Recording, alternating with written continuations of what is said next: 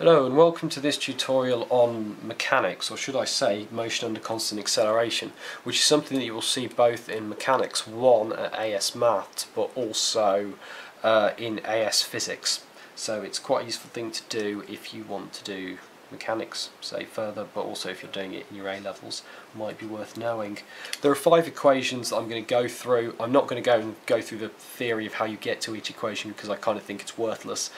You won't be asked about it, so I'll go through little bits and pieces, but I don't think that it's hugely important. But the 5 equations definitely are. They are S equals half U plus VT, V equals U plus AT, V squared equals U squared plus 2AS, S equals VT minus half AT squared, and S equals UT plus half AT squared. Those are the 5 equations you need to know. Hopefully you can see them fairly clearly on the video. And these are basically the fundamental principles of them. So we're going to take a question and we're going to see how it goes. Right then, we're going to say a car accelerates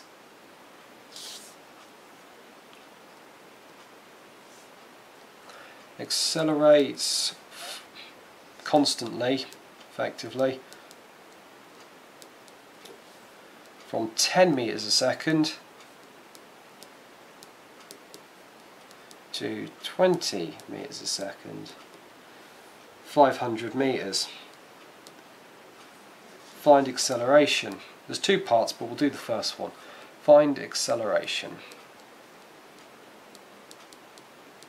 Now, the first way you've got to do is you've got to work out which equation to use, and the only way of knowing which equation to use is if you work out what variables you do have and which ones you don't. So what you normally do is you start by writing SUVAT, suvat, and S is distance, U is initial velocity, V is velocity, A is acceleration, and T is time. Sorry, I should have explained that before, but it will be explained again in the future and on future videos. So S is distance. Do we have distance? Well, yes, we do. It's 500 meters, so we can write that in. Do we have initial velocity? Yes, we do. It's 10 meters a second, so we can write in 10. Do we have final velocity, or velocity it goes at? Yes. We've got 20. Do we have acceleration? No, we need to find it. Do we have time? No, we don't. But time is kind of irrelevant. Therefore, we know that the equation we need to use is V squared equals U squared plus 2AS. As we can use V, U and S, and we need to find A. So, let's start. Substitute them all in. 20 squared equals 10 squared plus 2 times 500 times A. So 400 equals 100 plus 1000 A.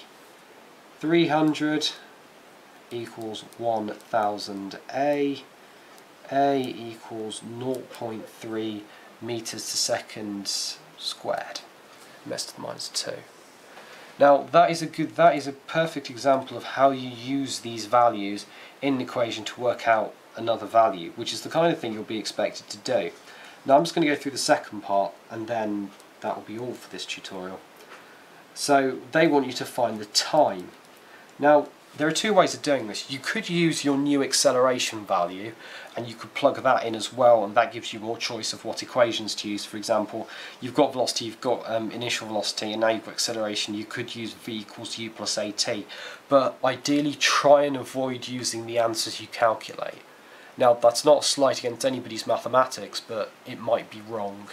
And the last thing you'd want to do is use a wrong value in a calculation to get another wrong value, especially as you don't need it in order to find the answer. So try and avoid it, but if you do, if you're very good and you're very confident, then by all means, but still be cautious nonetheless. I mean, if your time's a ridiculous number, then you'll know fairly quickly, but sometimes answers can be a bit deceiving. Anyway, back on with the question. So time, I'm gonna follow my own rules, and I'm just gonna use S, U and V because they're the only values we've actually been given. I'm not going to use the 0.3 because I don't think I should. So we're going to use S equals half U plus VT.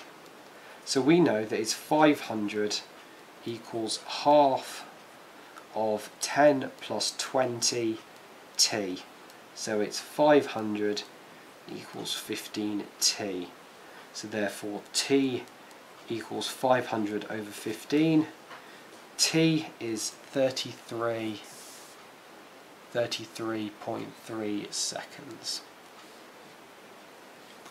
So there you have it. This is how you use the suvat equations. I hope this was useful. I'll see you next time.